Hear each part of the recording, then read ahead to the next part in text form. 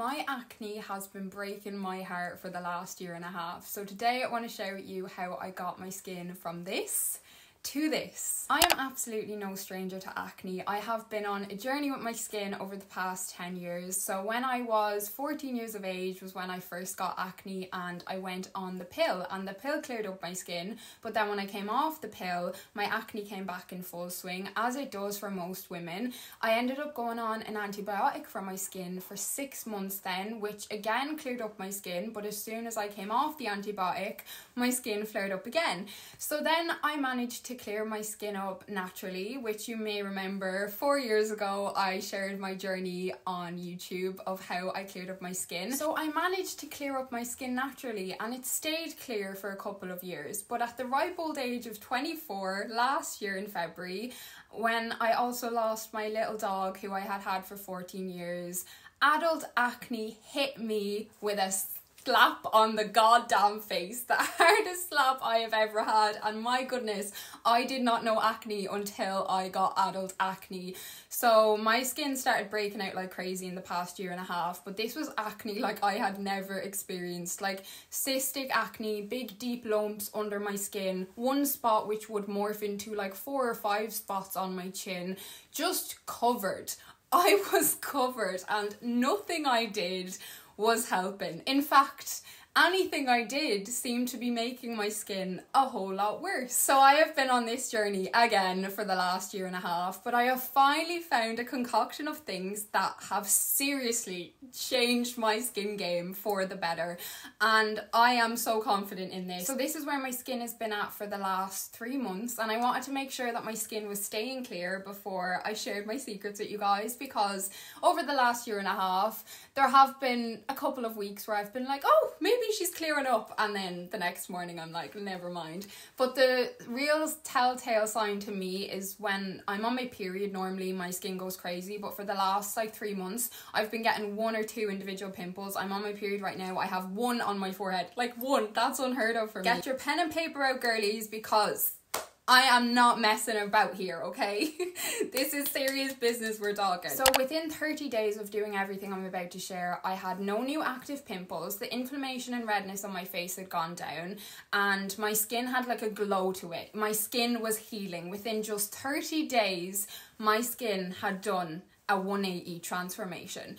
So the first thing that I swear by, and I'm going to bring this product to my grave, is sea moss gel. Now, sea moss gel went crazy viral on TikTok last year, and my goodness, I am so angry that I didn't get on the hype when it was hyping. So sea moss gel contains 92 of the 102 minerals our body needs. All of the good stuff our body needs. It is literally a miracle product. So what I started doing, and I'm still doing, is taking 1 spoon of sea moss gel every single day, and also using it as a face mask 1 to 2 times a week. So we're working and getting them minerals in our body from the inside out and also the outside in. Over the years of watching how I cleared up my acne, they'd be coming at me with 27 vitamins I need to be taking and about 36 products I need to buy for my skin.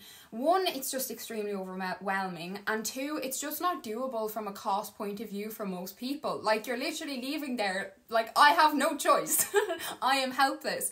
Whereas sea moss gel literally contains all the minerals and vitamins that your body and your skin needs, but it's in one place and it's affordable. A jar of this is only like €13 and it'll last you the month. Like, insane, and it's completely natural. So there is literally nothing better you could be using for your skin.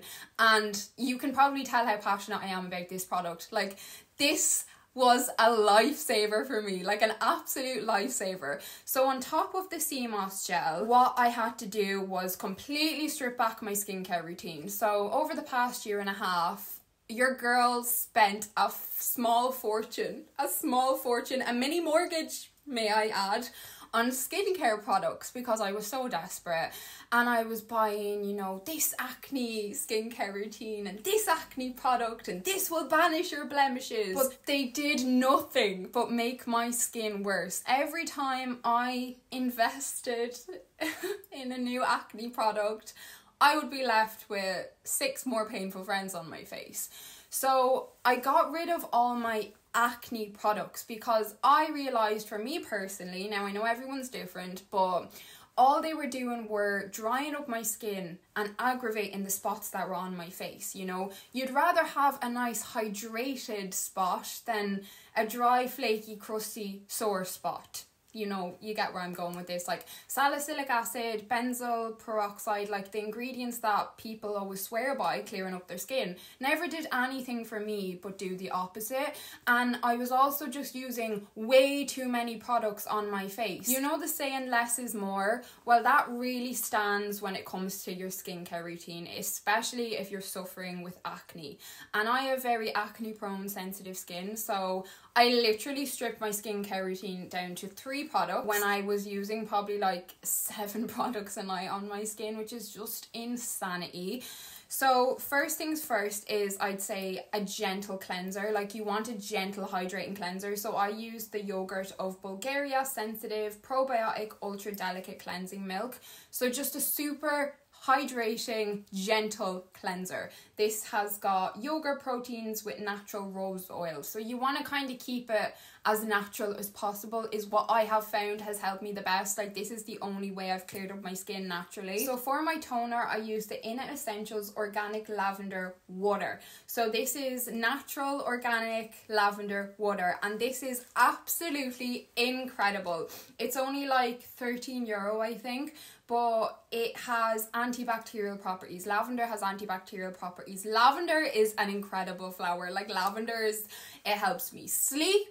It helps burns. If I burn my hand, I pop some lavender on, and now it's been helping clear up my goddamn acne. Now, for moisturiser, I use the Vichy Mineral 89 72-hour moisture boosting cream, and this is the best, most hydrating moisturiser I've ever used. It only came out a couple of months ago, but it is absolutely insane. It is the only moisturiser I've ever used that actually feels like it's hydrating my skin. Like, my skin feels incredible when I put this product on. Like, I cannot rave about this enough. Like, as I was saying, you want to be putting as much hydration and moisture back into your skin as you possibly can to give your skin a chance to heal, you know, while also obviously working from the inside out, and then, you know, applying all our good minerals on our skin. You really want to keep the hydration in there. Like, I saw such a difference once I got rid of all my drying acne out products and just kept it simple and basic, back to the goddamn basics. We overcomplicate it way too much. And then, of course, you don't want to be forgetting your SPF. So this was the only SPF that has never broken me out.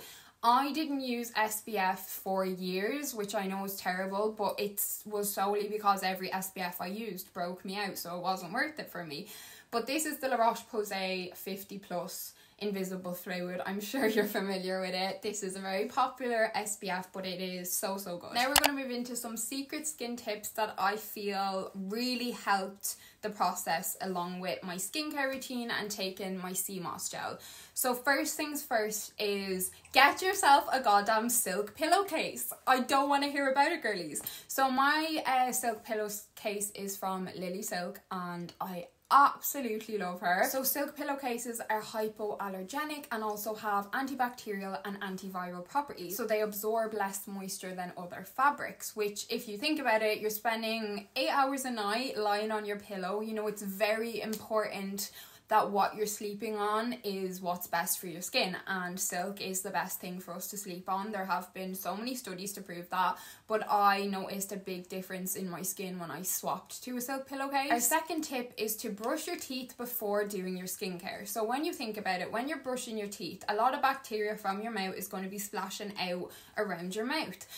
So if you're doing your skincare before brushing your teeth, you're leaving all that bacteria around your mouth overnight. So always make sure you're brushing your teeth first and then doing your skincare. And it's absolutely insane, but these little things that we don't often think about make a difference, you know. So all these little things kind of just become habits. Like, once you start doing it, you're not even going to think about it, you know, and it's not something that you have to go out of your way to do. It's just like switching around when you do something, you know. So our third tip is going to be always wash your hands before applying anything on your skin. Now, I know this is pretty self-explanatory, but you would be so surprised at the amount of people I have seen doing their skincare and they're just like touching their phone, they're touching the light switch, the door, the handle, they're touching everything, and then they're like putting their moisturizer on, and I'm like, what are you doing? Like, your phone alone has more germs than the goddamn toilet. Like, stop it. So I will always wash my hands and I will touch nothing else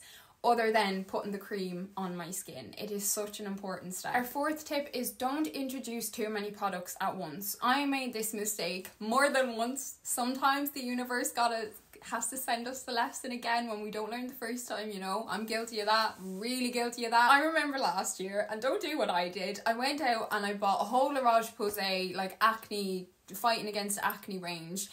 It was like 4 or 5 products.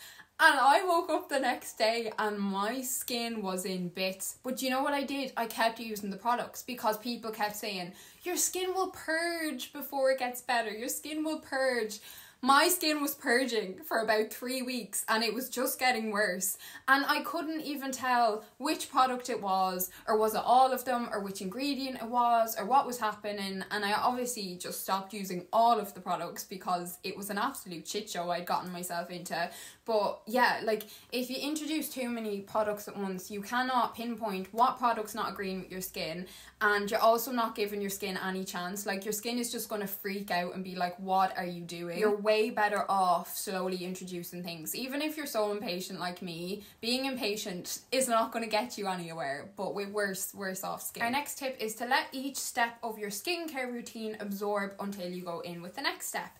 Now, obviously my skincare routine is really simple now, but you want to be letting each one soak in for at least 60 seconds. Until your face is dry is normally when I'll go in with my next product, because otherwise you're just like mushing them all around together and none of them are getting to absorb and none of them are getting to actually do their job and work their magic. Our next tip now is something that I struggled with a lot, because the advice you were always given is don't pick your spots, and I was never somebody who picked my spots. Now, very rarely. Sometimes I was guilty of it if I had like a whitehead and I just couldn't stand to look at it anymore and it was really painful and I just needed to release it. But my experience is that even when I never picked my spots, I would still be left with scarring. Like, as I said, I have got some scarring at the minute that is left over from my acne. But what I did notice is that when I would pick, it would leave deeper scarring, okay? So that is going to be your incentive, because I got very frustrated at a point last year where I was like, even when I don't pick, it scars, but then I picked a spot and that scar was a whole lot worse. So just avoid picking your spots. Like, it's not gonna help the problem. Like, we need to help the problem in other ways by, you know, tackling it inside out and outside in. Our next tip is to reduce dairy, caffeine and alcohol as best you can. I actually haven't drank caffeine in about 2 months. I haven't drank alcohol all year, and I try and avoid dairy as best I can. Anytime I have any of the 3, actually, I'll always wake up with spots. You know, they inflame our insides, so just cutting back as best you can. Our next tip is to manage stress as best you can, and I know this is such a hard thing, like I totally get it.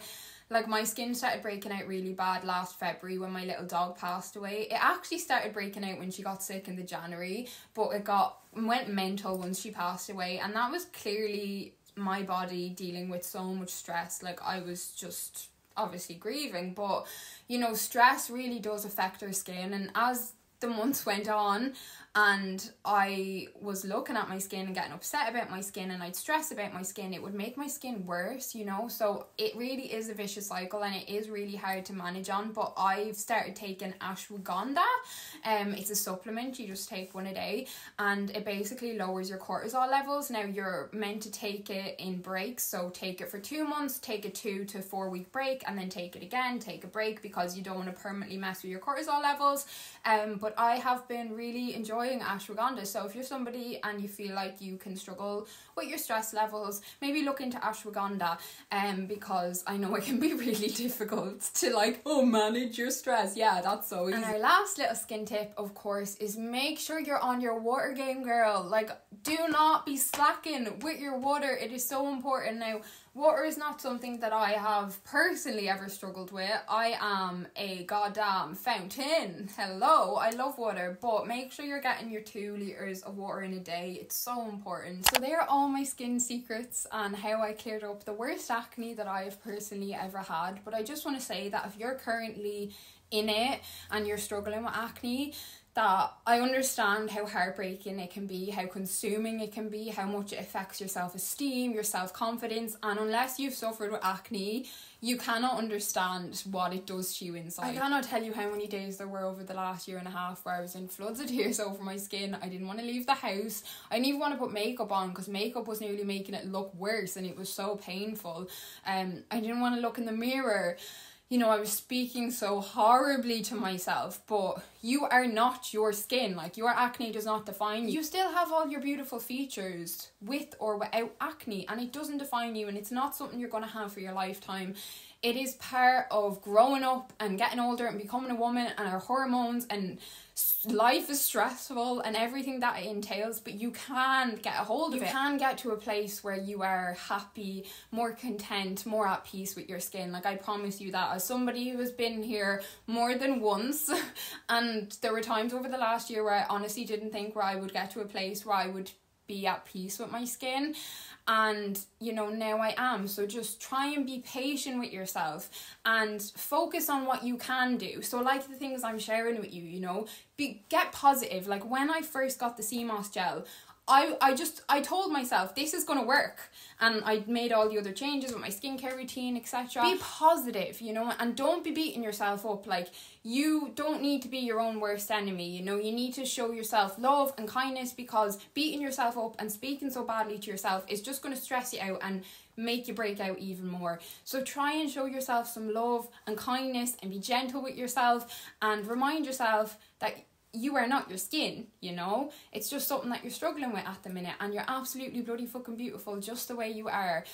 And yeah, I really hope some of these tips helped you. I'm wishing you all the best on your skin journey. And now, of course, my skin isn't perfect. I'm still working on trying to get rid of the scarring I have, but my goodness, it is worlds away from what it was like just this time last year. Like, it's like a different person's face, you know. So you can get there, and you will get there. And yeah, I'm sending you so much love. Thank you so much for watching. I really hope there was something in this that was helpful for you, and I cannot wait to see you all in my next video.